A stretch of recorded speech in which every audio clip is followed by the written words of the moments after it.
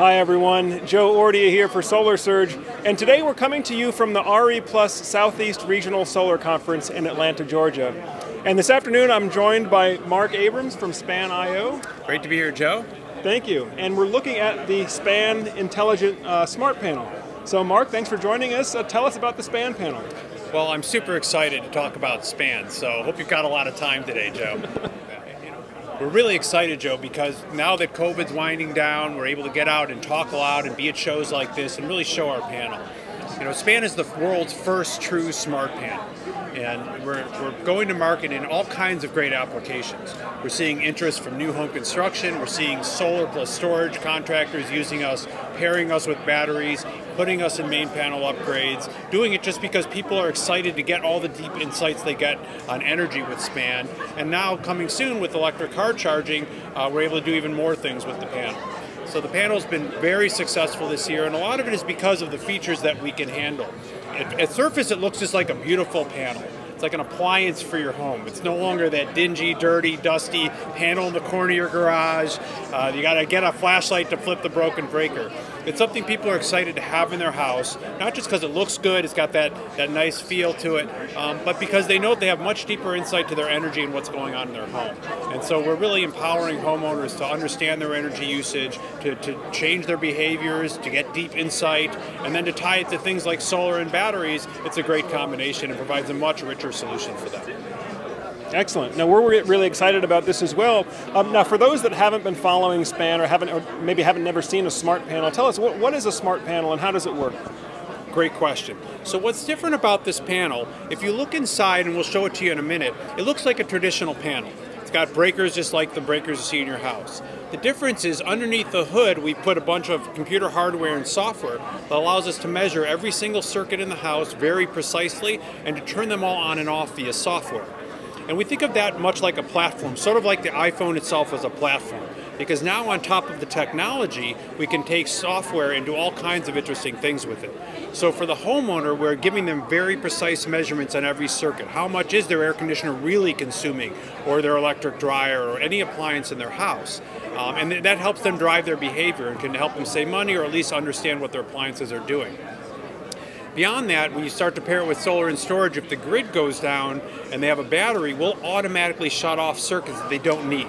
So we actually can group the circuits into must-have, nice-to-have, and non-essential, or turn them off. So in a power outage, for example, you might want your refrigerator to stay on, but you might not need your electric dryer. You can always go hang up your clothes, and that's a big consumer of power.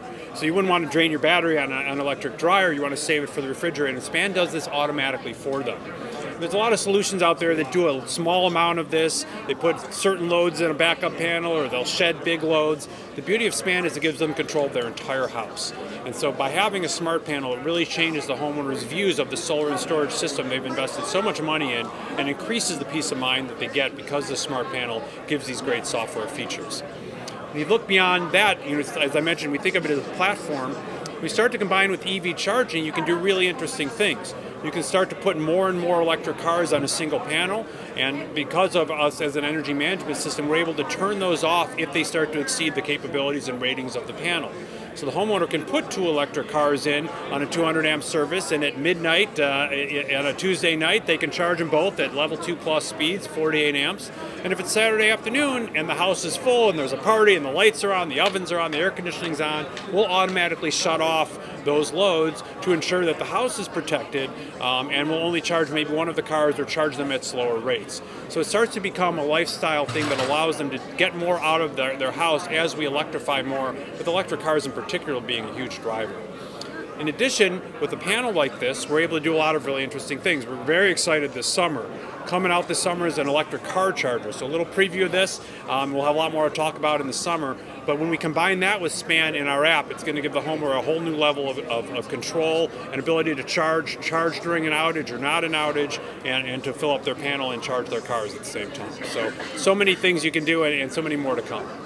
Yeah, no, it's really exciting. I've been covering the space obviously for several years, but really intense for the past year and a half. And this is something that we get a lot of interest in is automatic load control, smart panels, and then again, how do you integrate solar, batteries, and electric vehicles within the modern home?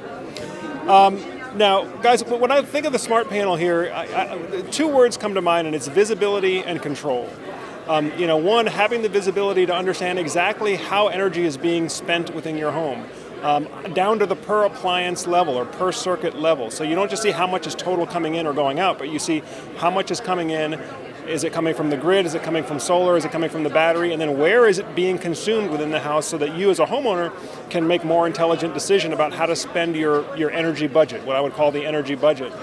The second piece is having the control. For example, like you mentioned, in a power outage situation, if you're running off the battery, you don't want to be running everything in the house. You want to make sure you're conserving your energy for the things that have to have power, like your refrigerator, for example, where you don't necessarily need to run the clothes dryer or maybe even the electric oven if you're in a backup power mode. So can we open this up here? How do we achieve that visibility and control? So the nice thing about this panel, and again, our engineering did a great job of some of the little things. It looks just like a regular electric panel, except there's a few features that are super exciting. Just the mere fact that it's lit.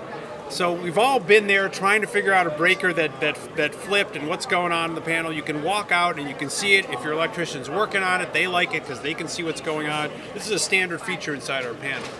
The door here I'm holding, again, a simple small feature that we did, you can actually reverse it and put it on the other side.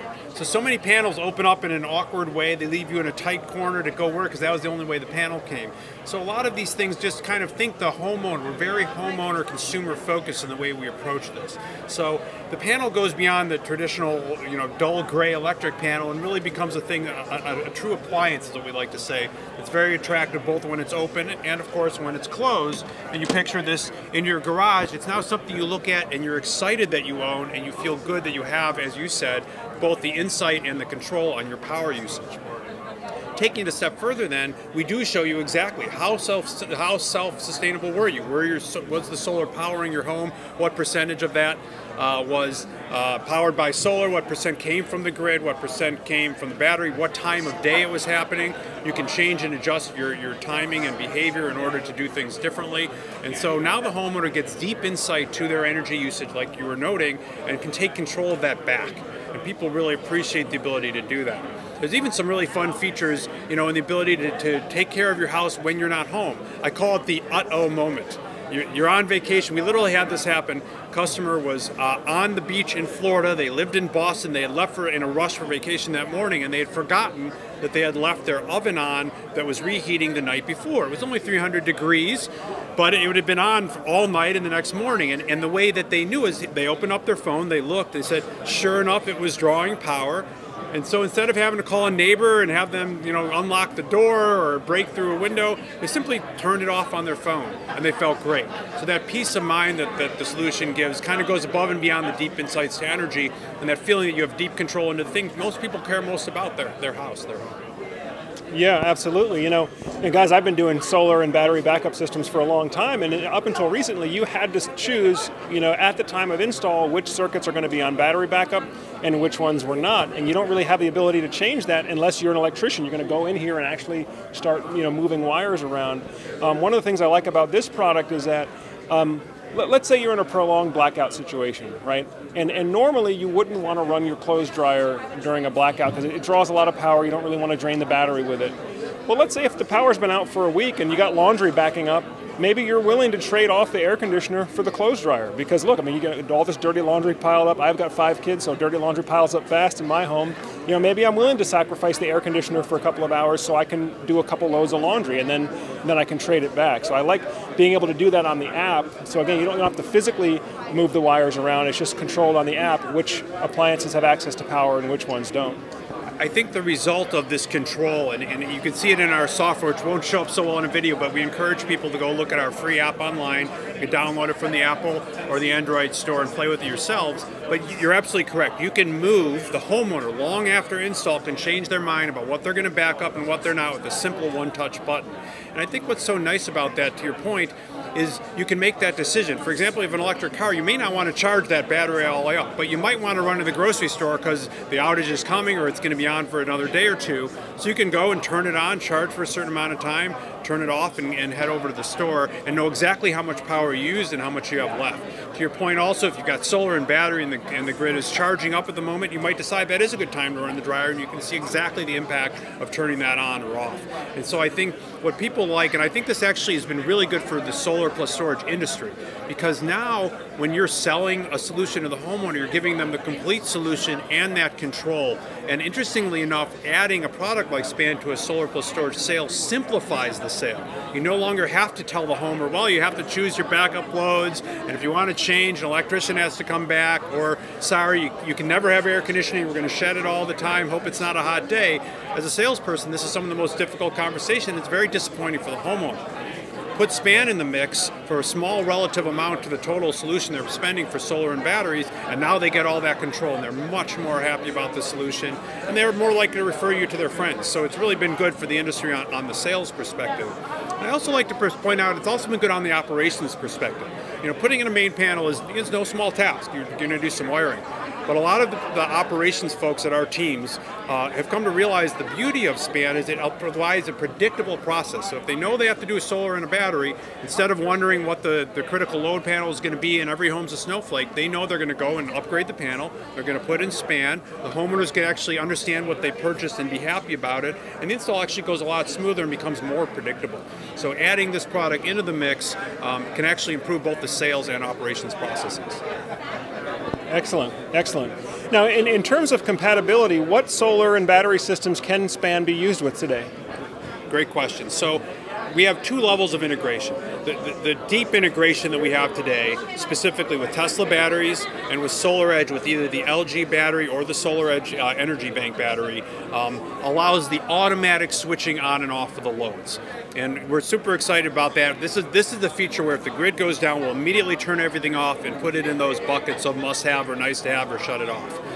But the other side is you can actually use those with any solar system in the sense that if you had another battery and the grid goes down, the homeowner can still at least go into the app and turn the circuits on and off and have that control and see what's consuming the power. It's not as elegant and automatic as the deeply integrated solutions, but it's certainly way better than what they have today and gives them more freedom than a backup loads panel. And so I think we're seeing it used across the board.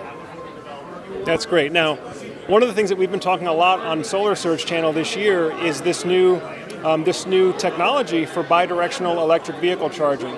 And so I know that that's something that's kind of on the roadmap for a lot of the electric vehicle manufacturers, of maybe being able to draw from the vehicle battery to power the house during a blackout. How does that fit into SPAN's product roadmap? Well, we're super excited about it. I mean, just from an industry perspective, you know, as I mentioned, we're coming out with our own car charger, and we just see so much potential in how this is going to continue to evolve our industry. And SPAN's a great heart of the system when you think about a solution like that, because, yeah, you might be pulling off your car, but just like your battery, your car may not be built to power your whole home forever either, despite the really cool F-150 commercials. You might want to choose what you're powering. So SPAN's going to fit very nicely into that. The only caution I make today that the vehicle-to-home technology is still pretty early days. We're still kind of waiting to see the standards evolve a little further. The initial solutions out there are limited but exciting. So we're definitely tracking very closely. We certainly plan to include these features down the road in our roadmap. Our first generation car charger, unless we get really lucky, probably won't have it like every car charger shipping today for the most part. But we are definitely optimistic about how this is going to help, and we think SPAN is going to play a great role in enabling that technology as we get more and more of these products to market today. Great. Well, guys, this has been a presentation of the SPAN Smart Panel. Again, this is for homeowners that want maximum visibility and control over their home's energy situation. Mark, where can folks find the SPAN product today if they want to, have that for their home? Great question. Thanks for asking. I'm a big supporter of distribution. We have great partners. CD GreenTech embraced us early, and we're carried in most of their branches across the country. We just announced and signed with Baywa, who's also been a long-time company I've worked with over the years, and we're excited about their model as well. So, both of those distributors are stocking and carrying the product, and it's a great way to get SPAN quickly and be able to go to market and get it locally from your local distributor. Great. Well, guys, we'll make sure that we have links down below where both you can find more information about SPAN, as well as some of the distributors that are carrying the SPAN panel. And I think you're going to see more and more of this, guys. I think this really is the trend, is giving the homeowner more visibility and control of the energy situation in their home. And that's why I'm such a fan of solar, is that it gives people more control over their energy situation, and smart panels are a big part of it. Mark, thank you so much for taking time to chat with us today. Joe, really thanks for having me on. Appreciate the opportunity, and thanks for having us on your show. Yeah, absolutely. Hey guys, if you're getting good value from the information that we have on Solar Surge, as always, I ask, please click on that like button, and also consider subscribing to the channel as well if you haven't done so already. Our goal here is really to make sure that you, especially if you're a homeowner that's looking at solar options for your home, our goal is to make sure that you can make the most informed decision possible, make sure you're getting the right equipment for your home, something that's really going to meet your needs. Of course, if you're in the process of getting solar power quotes, or maybe you already have a quote, you just need to get a comparison to make sure you're getting the right equipment or you're getting a good price, as always, feel free to reach out to us on the link below there, and it will just take you to the website where you can set up a short virtual meeting with myself or with one of our experts here, and we can show you some options for your home. Well, folks, I thank you again for sharing some time with Solar Surge today. As always, I'm Joe Ordia, encouraging you to get prepared and be empowered. Thanks for watching, and we'll see you on the next video.